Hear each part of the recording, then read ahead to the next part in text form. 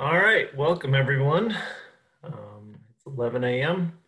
Central, of course. So we'll start the Sencore ATSC 3 webinar. And just want to welcome you all to Sencore's virtual NAB webinar series. We had one last week with SMPTE 2110 and some training on that. Today we'll be covering ATSC 3.0, and you can see on the slide there that on May 14 we've got an exciting new signal collection product to introduce, and on May 21 some new products for our commercial AV product line. So you should see invitations for those coming soon, and please sign up and join us for our upcoming webinars. So just a matter of introduction. My name is Seth Vermolm. I'm a senior product manager at Sencore and am heading up our ATSC 3.0 response and product development. Joining me on the call today, I've got two panelists, Aaron Doughton, one of our other product managers, and also Jason Dabbert, who's kind of a hybrid product manager account representative. So welcome guys, and these two will be assisting me with question and answer and any other topics that come up that they may specialize in or be helpful to chime in on. So we'll be utilizing the question and answer function of the Zoom meeting, the Zoom webinar. So feel free to type your questions into the Q&A window, and we will try to answer them as we go. I'll probably stop a couple times along the way as we change from one section of the presentation to another, and maybe we can answer some questions along the way. So feel free to do that, and I guess we'll get started now. So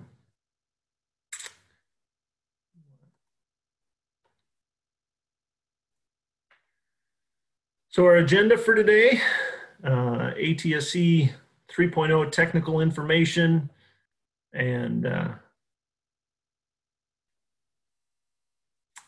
1.0 comparison. So the first thing we'll do is just kind of go over the ATSC 3.0 standard and look at how it compares to the ATSC 1.0 that we've all known and loved for the last 20 plus years. Then we'll look at how the ATSC 3.0 rollout is going and some of the rules related to that. And then finally, we'll take a look at some exciting new product launches from Sencore related to ATSC 3.0. So jumping into the technical information here. I always like this information here. This is from one of the early ATSC working groups related to what became ATSC 3.0 standard.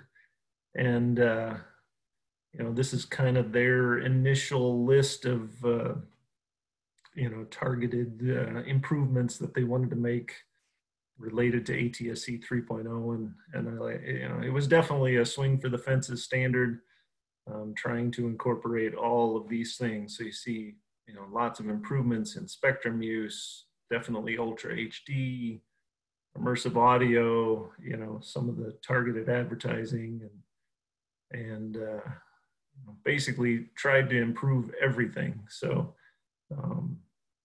and with, a standard that's 20 years newer than the one that we have been using, it's certainly understandable that the ATSC working group wanted to cover all these things. So the next slide here is kind of a side-by-side comparison of the ATSC 3.0 characteristics versus the ATSC 1.0 characteristics. And I think this gives a really good picture of how these two line up. And there's so many differences, but you know, just starting with a basic overview like this is a good start. So from a video perspective, obviously ATSC 1.0 is MPEG-2 HD, or SD, of course, but ATSC 3.0, on the other hand, utilizes the HEVC compression, H.265, whatever standards body you prefer there, but and supports resolution up to UHD, so Ultra HD, and you know, vast improvements between MPEG-2 and HEVC in terms of efficiency and a lot of other things that make it very useful for this new standard. Audio moves from AC3 to AC4. You know, we'll talk a little more details about what changes that brings, but more channels and more features for the audio portion of the transmission. Captions, ATSC 1.0 had you know, 708 captions, had the 608 captions inside of them, and that's all gone in ATSC 3.0, and instead it's a time text format, and we'll talk a little more in details about what that looks like and what differences that makes. Service info on the ATSC 1.0 side was PSIP, Program Specific Information Protocol. On the ATSC 3.0 side, that is now the MPD, or the Media Presentation Description. And an XML-based format for delivering information about the services and program guide and things like that. As far as the delivery is concerned, you know, ATSC 1.0 utilized the MPEG transport stream that came out with the MPEG-2 standard, but has been well used and well loved by a lot of people in the broadcast industry for the past years. And in the ATSC 3.0, that transport stream is no longer used to package up the video and audio and the rest of the stream. ATSC 3.0 utilizes an IP infrastructure inside of it, and for the actual packaging and delivering of the video and audio, route or MMT are the packages that are generally used for carrying and packaging that video and audio. So we'll get into more details on that in a few minutes here. Studio to transmitter. In ATSC 1.0, there was no special studio to transmitter package. The transport stream that ended up being broadcast was the same package that was sent between the studio and the transmitter. In ATSC 3.0, we have the STLTP, the studio to transmitter link transport protocol is used for that. And we'll talk a little more in depth about why that's used and what it's for. And then finally, on the RF delivery side, you know, ATSC 1.0 utilized 8BSB modulation. And in the ATSC 3.0, it is an OFDM, orthogonal frequency division multiplexing format of RF modulation. So we'll start going through some of the details of each of these kind of from the bottom up here, and take a look at, first of all, RF delivery and the studio to transmitter link. So like I just said, you know, the ATSC 3.0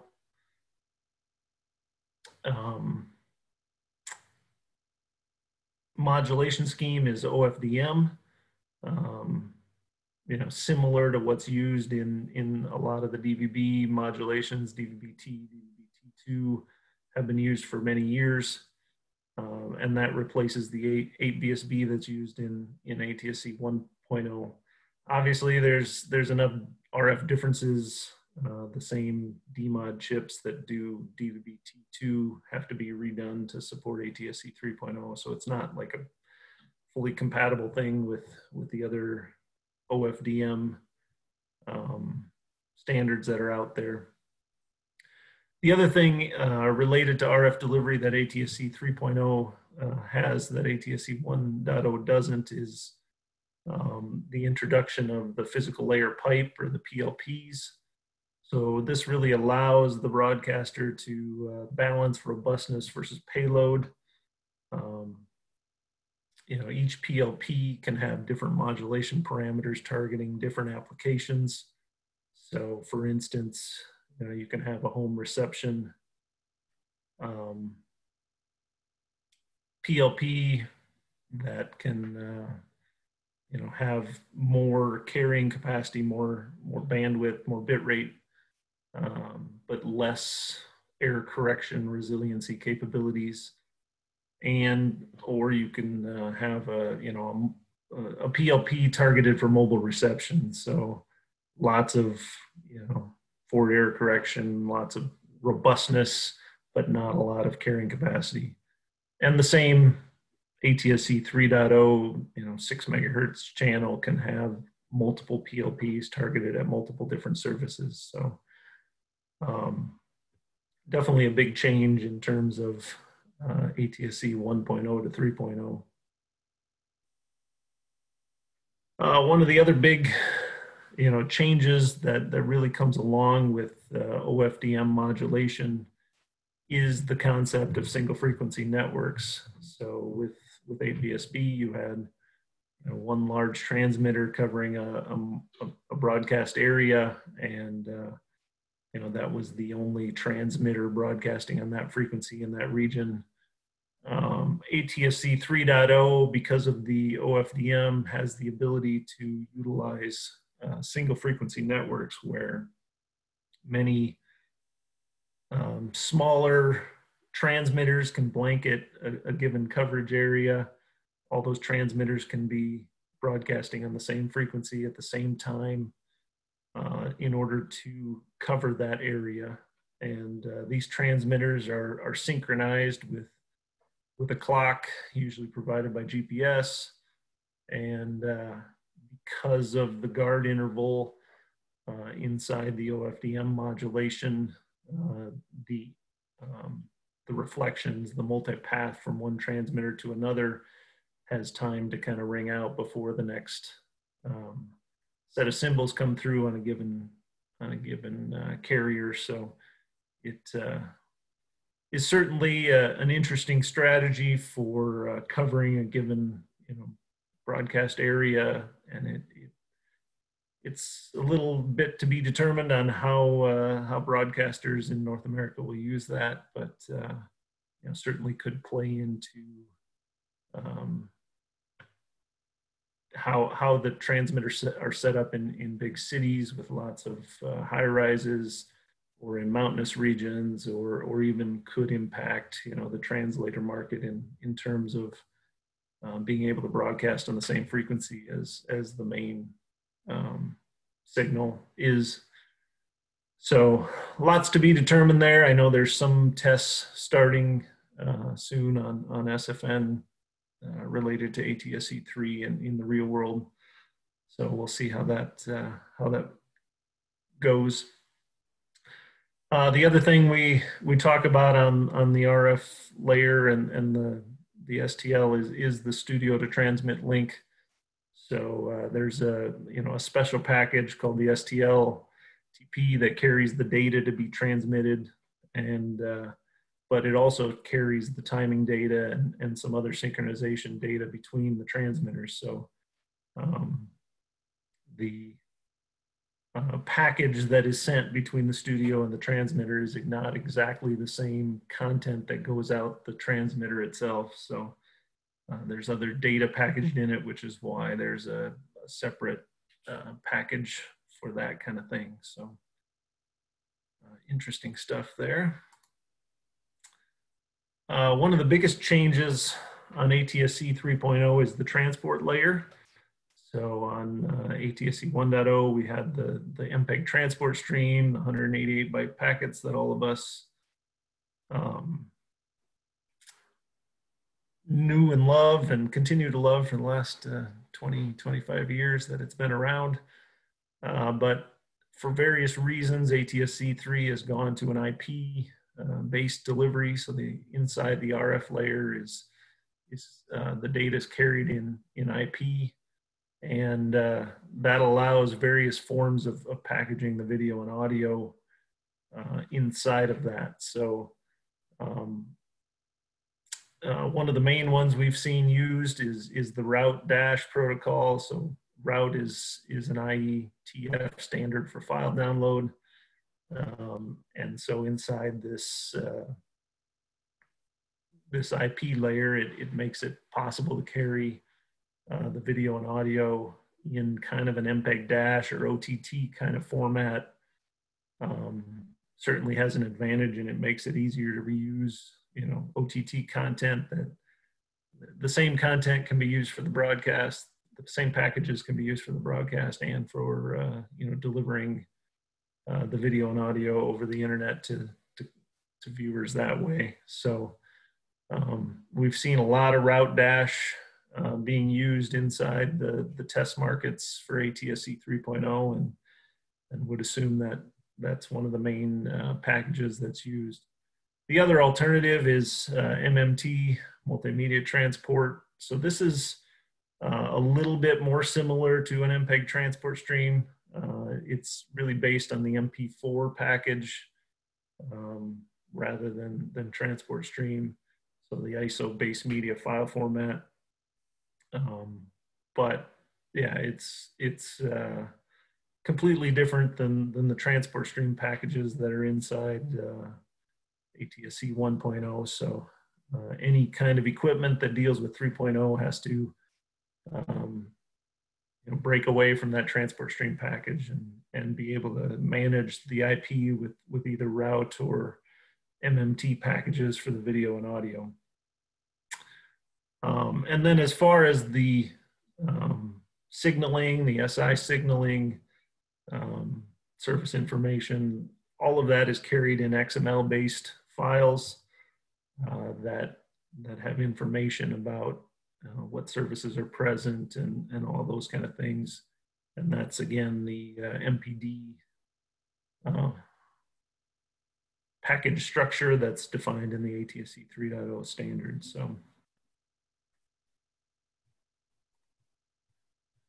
as far as, you know, captions, subtitles, and accessibility, ATSC 3.0 has shifted away from the 608, 708 that you know, 608's been around for decades already, long before even the digital standards.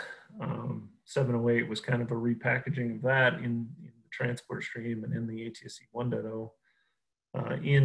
In 3.0, we're going to time text based format. So this is you know, an XML file with a line of text and instructions for how that text is to be presented, and that's you know, with a timestamp of when it should be displayed on the screen. So the, you know, the standard is the SMPTE 2052-1 SMPTE time text. And it's got some limiting a subset there as well. So this standard allows for, you know, standard text-based transmissions. So a line of text, you know, shown in a given place and at a given time on the screen. But it also supports a lot of other things that, you know, 608 and 708 captions didn't support. So it supports picture-based captions, similar to like the DVB subtitles concept. So it's a picture of text or of special characters or whatever. It also supports all the non-ASCII character sets. So non-Latin languages are now capable of being supported in the captions. Certainly makes it a more useful, applicable for worldwide standards, but can also make it quite a bit more difficult to translate that back to traditional captions if needed. But you know, the concept of these time text really matches up with what's used for a lot of the OTT internet delivery packages, especially in Big Dash. So, and it is interesting that it is carried differently in route versus, you know, MMT, but generally the same kind of structure is inside of there. So.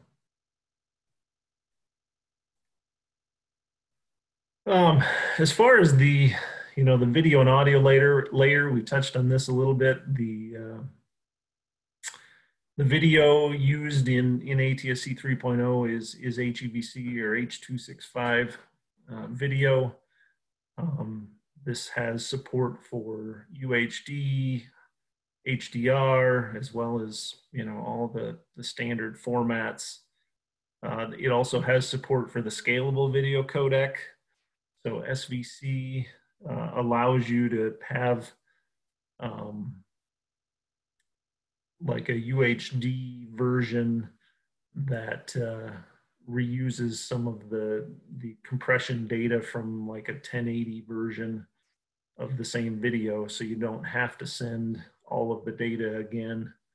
So that's something that's being played around with and is fully supported inside the standard.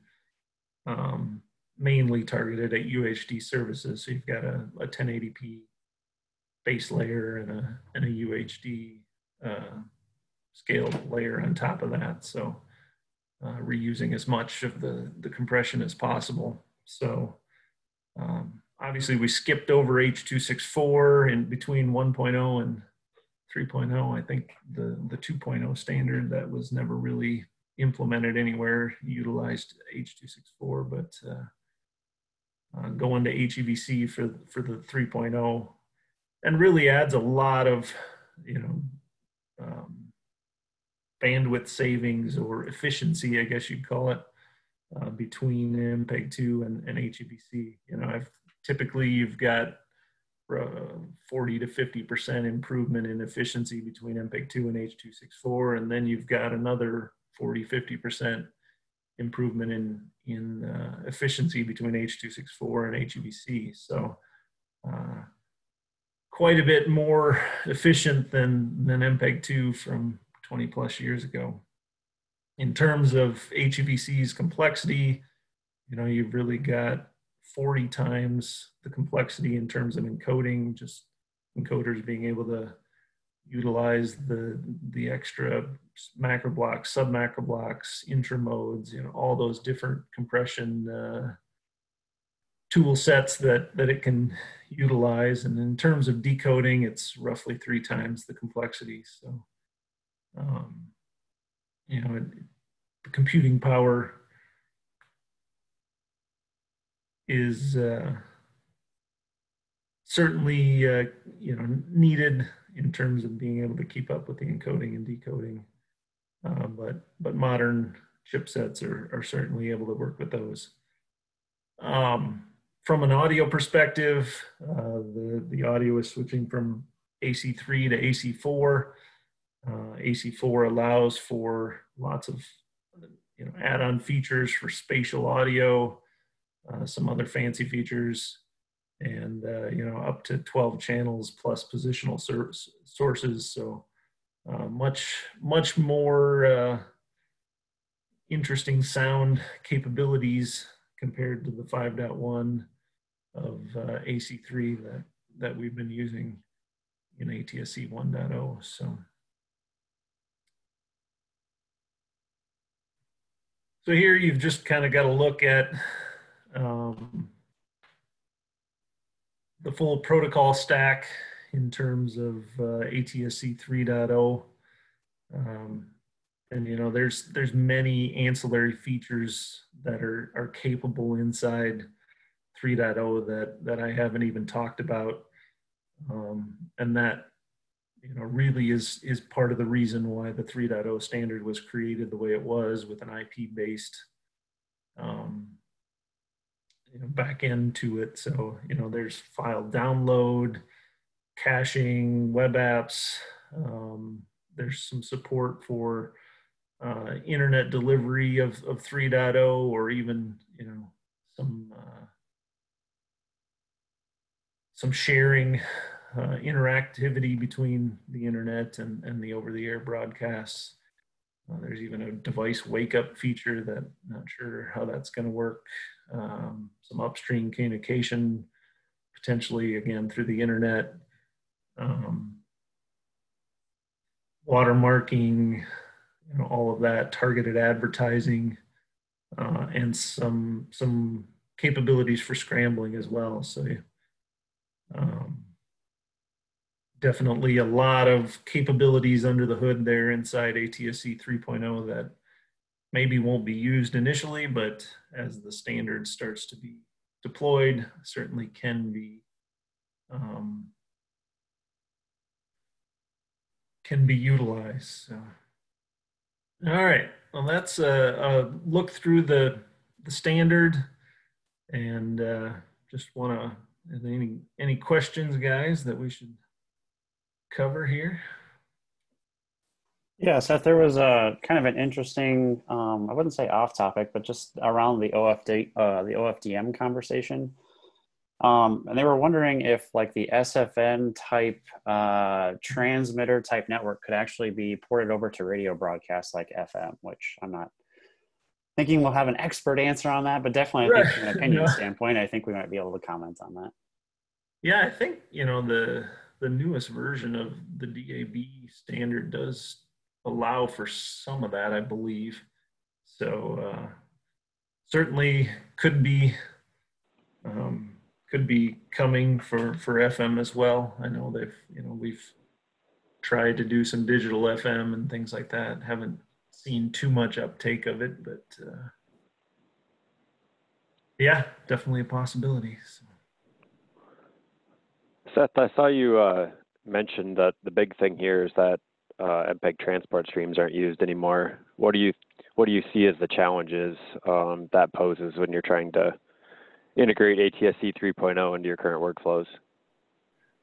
Right, and I think we'll get to that maybe a little bit here when we talk about retransmission and some of the challenges there. But yeah, from a broadcast equipment manufacturer perspective, like Sencore's, you know, we've been making equipment centered around transport streams for the last 25 years, and this really breaks with that. Obviously, we've been making the transition to IP in many ways in the last 10, 15 years, so it's not a huge break, but yeah, I mean, just having to deal without having that transport stream package inside there complicates retransmission a lot, and as you know, especially as it applies to MVPDs, that cable systems and other systems that still utilize the transport stream package throughout their infrastructure. It's certainly a big change, so we'll all have to deal with that.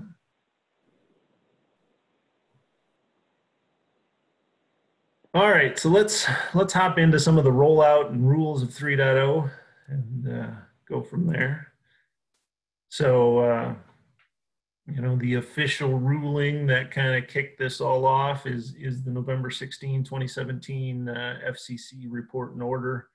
So this is the FCC ruling that finally allowed ATSC 3.0 to be transmitted in the U.S. So, and just, you know, a couple highlights from that report and order. So no station is forced to convert from ATSC 1.0 to 3.0. It's a voluntary optional thing. If stations do elect to transmit 3.0, they are required to simulcast their programming in ATSC 1.0 for 5 years. So there's some debate about what that means in terms of, you know, absolutes, but the report and order basically says that there should be a substantially similar broadcast in 1.0 for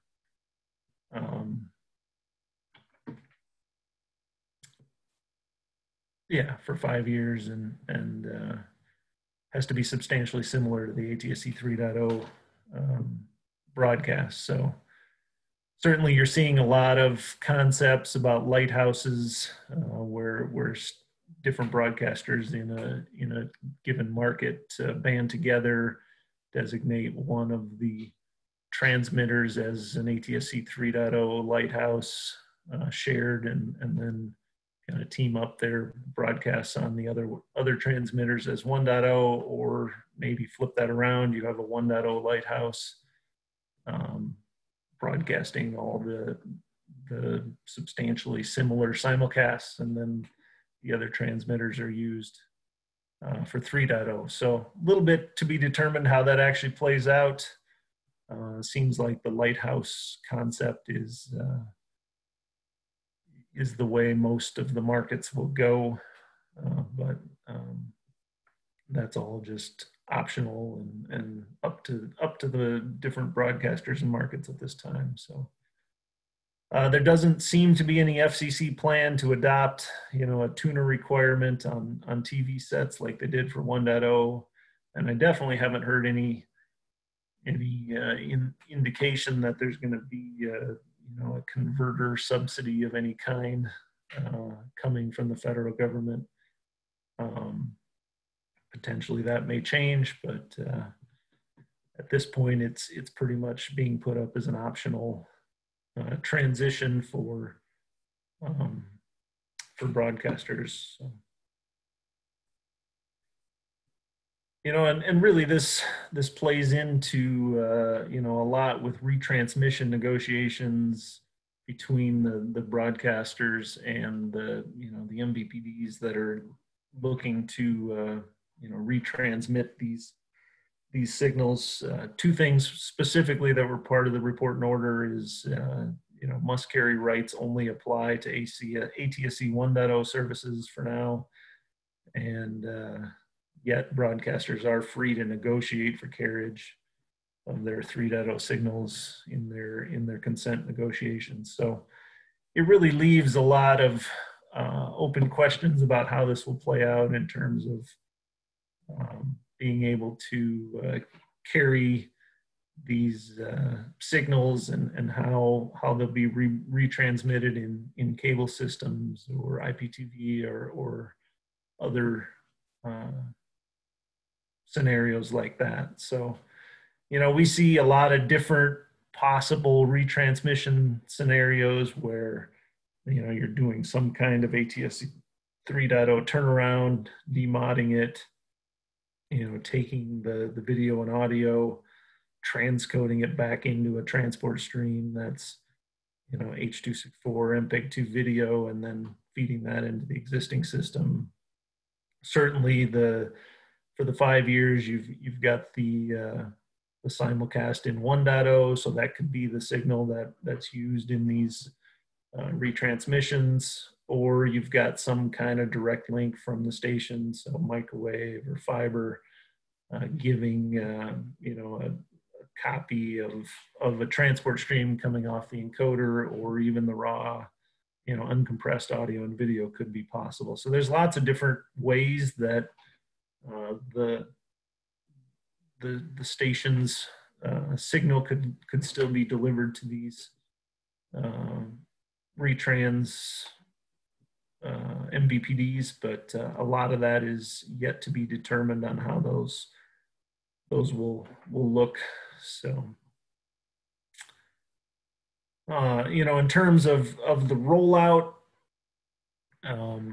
this is a map that was just put up on the ATSC website a couple weeks ago. So I'm talking about 62 first markets that plan to be on air with ATSC 3.0 within a year. Those are all the blue ones. The orange ones are the ones that are on air right now. You've got Orlando, Dallas, Phoenix. Actually, I think the list is on the next slide here, but quite a bit of coverage there, and that will get a good portion of the country in reception area of an ATSC 3.0 signal good portion of the population. You know, obviously most of these are in the higher population centers. So, but a lot of the country within the next year should be able to receive an ATSC 3.0 signal, at least one. So, like I said, at least one station is now transmitting in 3.0 in Portland, Boise, Santa Barbara, Phoenix, Dallas, and Orlando. I just saw a press release today that Las Vegas is being turned up as well. So I think that was the light blue one on the previous slide. So lots of stations starting to come online. We'll see if the 62 does happen in the next year. That's a lot of transition there, but exciting definitely. And certainly, you know, Sencore and other vendors have been doing a lot of real-world testing of ATSC 3.0. There's my picture from Phoenix this past winter, where you know, putting up an antenna and using it to see how equipment works, taking recordings, things like that for testing purposes. So, you know, the Phoenix test site has been going for almost two and a half years now. So that's been a useful resource for a lot of us in the equipment industry, and looking forward to that spreading to many other sites as well. So, all right, any questions, guys, that we want to cover? Yeah, we've actually got quite a few of them. So we'll get started on trying to get some of these answered. So the first, it's kind of a two-part question, but it's really around the audio standards that are in ATSC 3.0. One question was the ability to redistribute ATSC 3.0 in a home network via home gateway. But obviously the problem with that is that any, you know, normal consumer televisions and stuff like that might not be able to decode AC4. So the question really kind of comes down to, will there have to be an AC4 to AC3 conversion needed in the home gateway? And then also, what happened to MPEG-H? Is that actually a part of the candidates or candidated standard as well? Sure. So yeah, the compatibility with AC4 could certainly be an issue on home networks, home TVs. We'll have to see how this plays out in terms of the equipment manufacturers, the home gateways. I assume most of these are going to have to be doing some kind of transcoding, either of the video or the audio or both, to make it compatible with current TV infrastructure. So, and yeah, MPEG-H, you know, there's quite a few of audio formats that are allowed inside the standard. The question is what is actually going to be, you know, the format that's broadcast and, you know, over the air. Seems to be almost exclusively AC4 at this point. So, you know, I think the standard allows for others, but there's kind of the question of standard versus real world as well. So, Seth, do you know how EAS is handled with ATSC 3.0? I'm not totally an expert on that.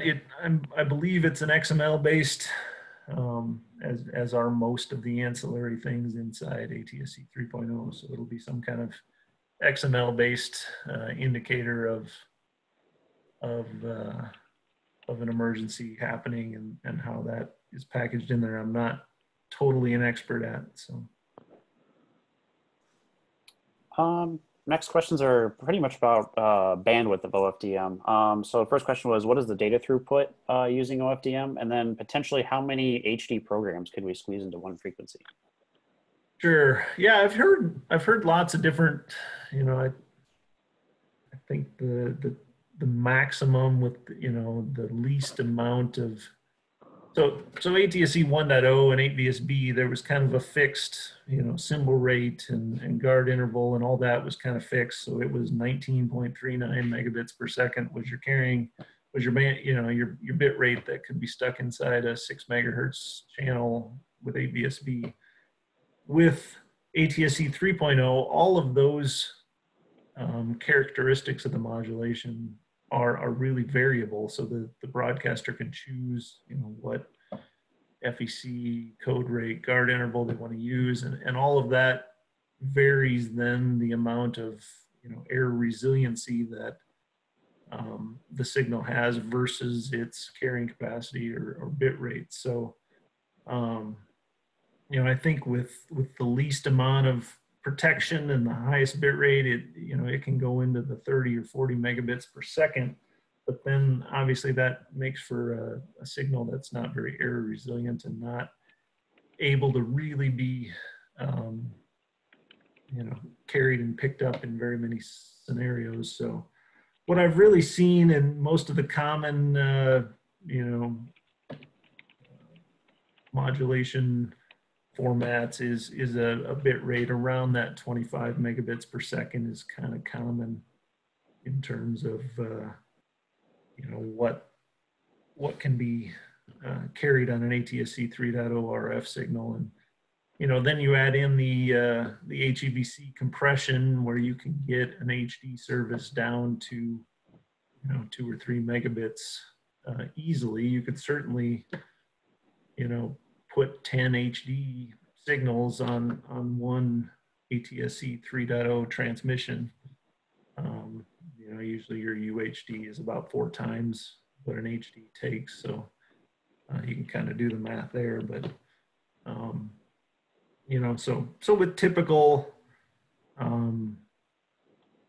transmissions, ATSC 3.0, you easily could have around 10 HDs packaged on there. So.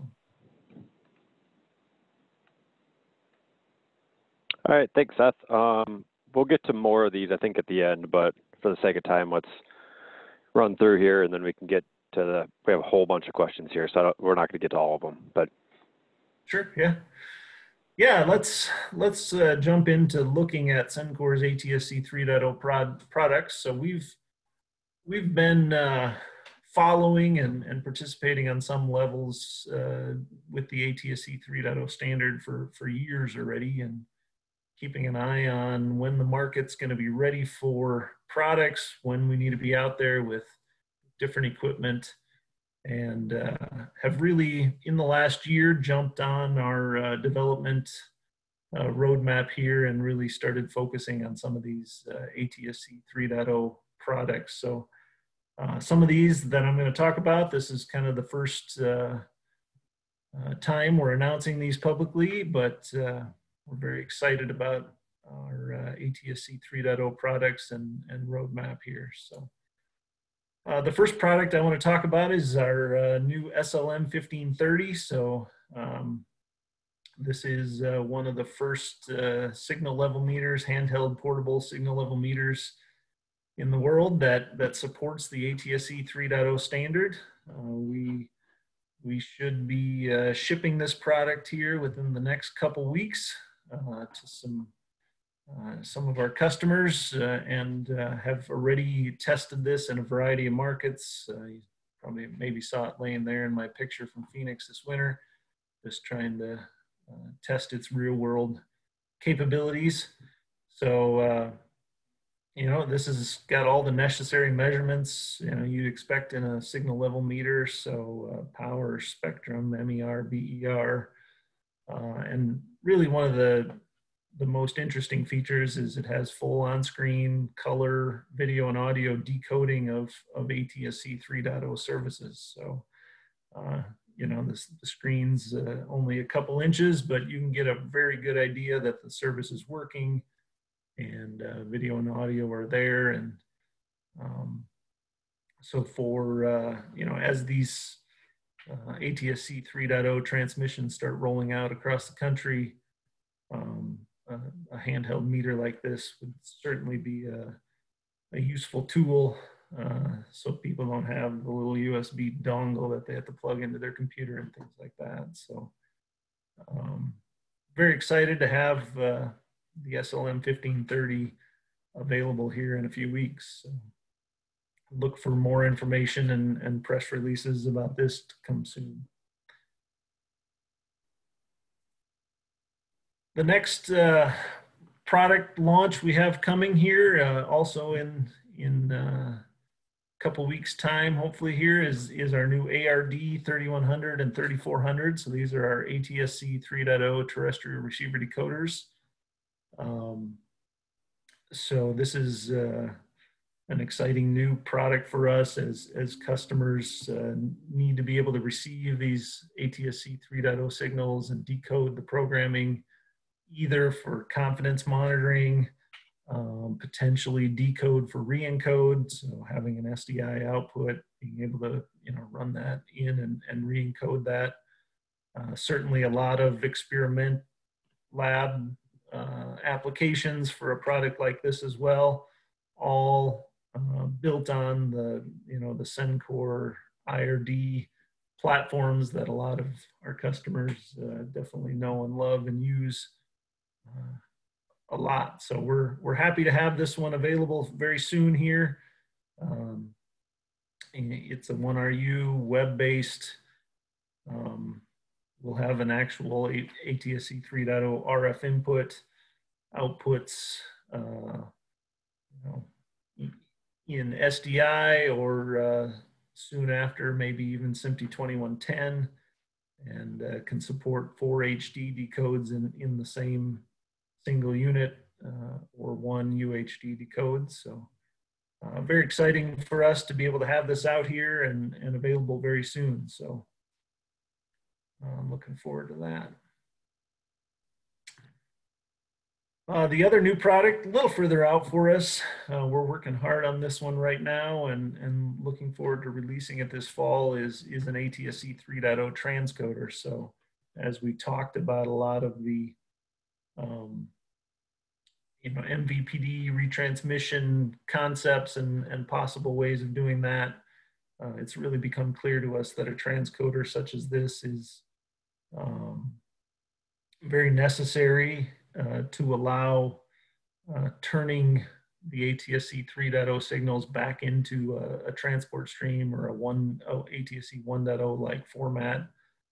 And so that's what this product will do, receive ATSC 3.0 as an RF signal or even as an IP signal, being able to transcode those from HEVC back into MPEG-2 or H.264 in a transport stream, transcode the audio from AC4 back into AC3 or other common formats, transcode the captions from the time text file back into 608, and output those as IP multicast or ASI streams. So lots of potential here for a product like this, that for customers that need to carry ATSC 3.0 signals, but back on their existing infrastructure that's built around a transport stream and ATSC 1.0. So this is in the works right now and will be coming soon. So.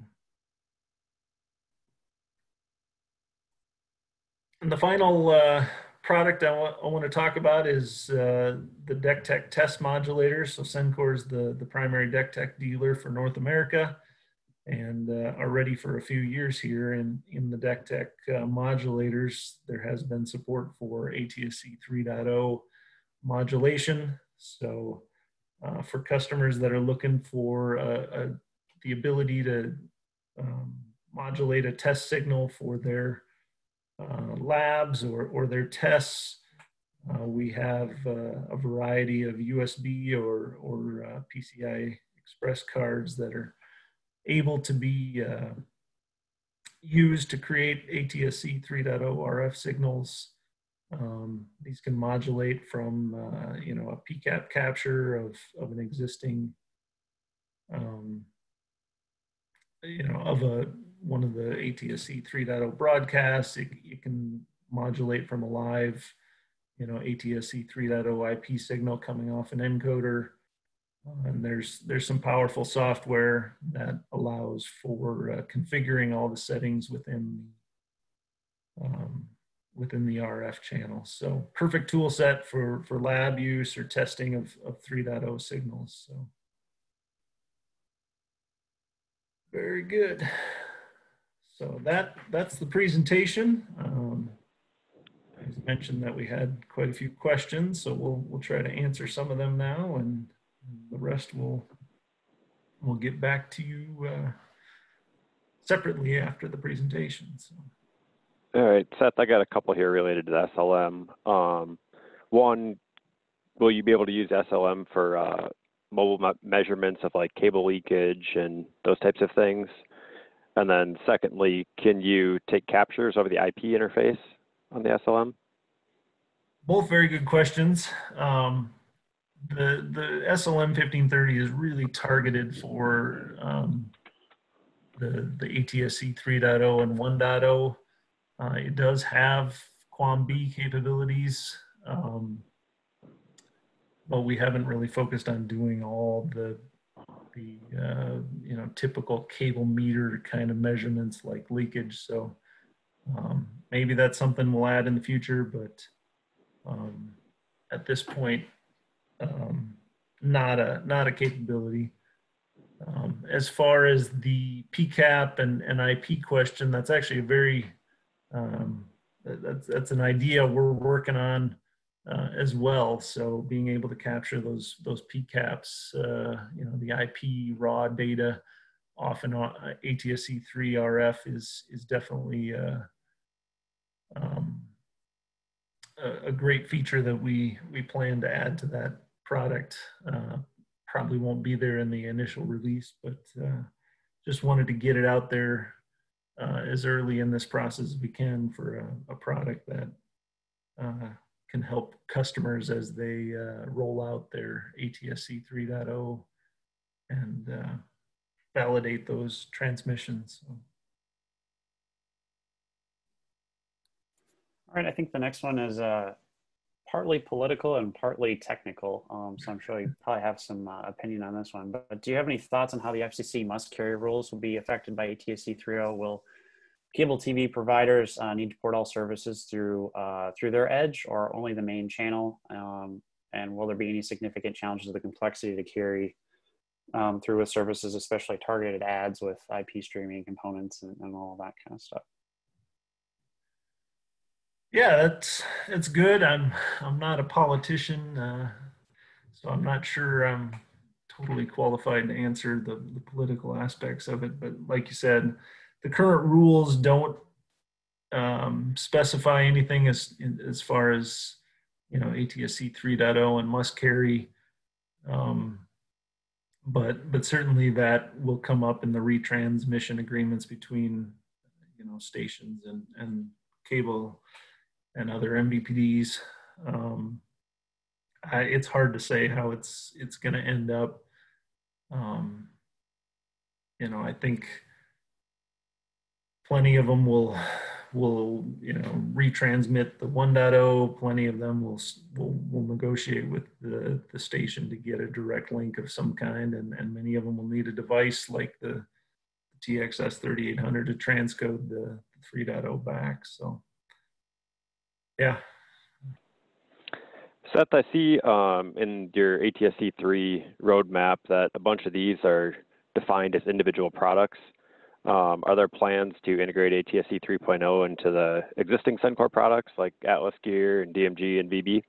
Absolutely. So, we've defined our first set of products that we're working on toward ATSC 3.0, but obviously, yeah, Sencore has a large inventory of existing products, and I think especially the Open Gear platform for us is very interesting for 3.0, and will likely be something along those lines in our next round of ATSC 3.0 rollout. The Open Gear platform gives us lots of density that we can utilize. So I would definitely see some kind of ATSC 3.IP, ATSC 3.0 RF to IP, gateway kind of conversion product for Open Gear as being certainly one of the next things we start working on here. Now that the DMOD chips are starting to hit the market and become more available, it makes it a lot easier to do those kind of things for us. So, yep. But the whole lack of a transport stream, a lot of our existing products are built around transport streams. So that really changes the internal mechanisms and makes things have to be redesigned quite a bit to support the ATSC 3.0. So. All right, next question was, how does the OFDM modulation transmission qualities compare to 8VSB? Like, for example, is it use lower power? Is it less prone to errors? Things like that.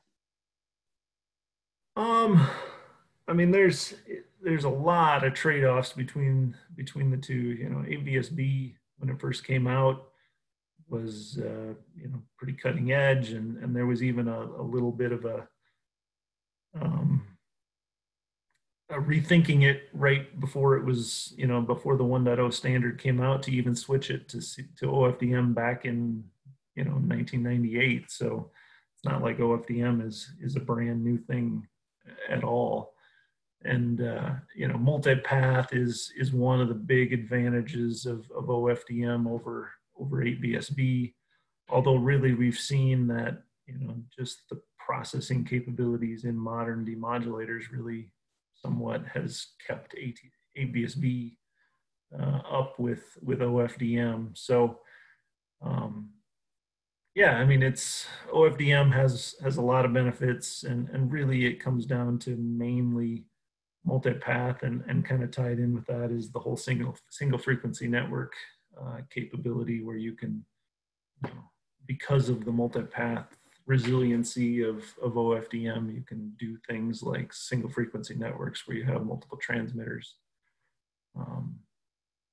on the same frequency at the same time. So it depends, you know, and like I said, the 8VSB was kind of a fixed modulation parameter standard. There was really only one choice. With OFDM in 3.0, you have the choice, you know, to make your signal more robust, but then have less, you know, bit rate, or you can have a lot more bit rate and make it, you know, less robust, I guess you'd say. So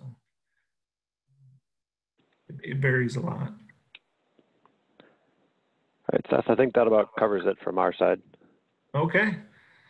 Well, thank you all for joining us today, and we'll be sending out links to the presentation to all the attendees in the next day or two here. So look forward to that, and so thank you all very much.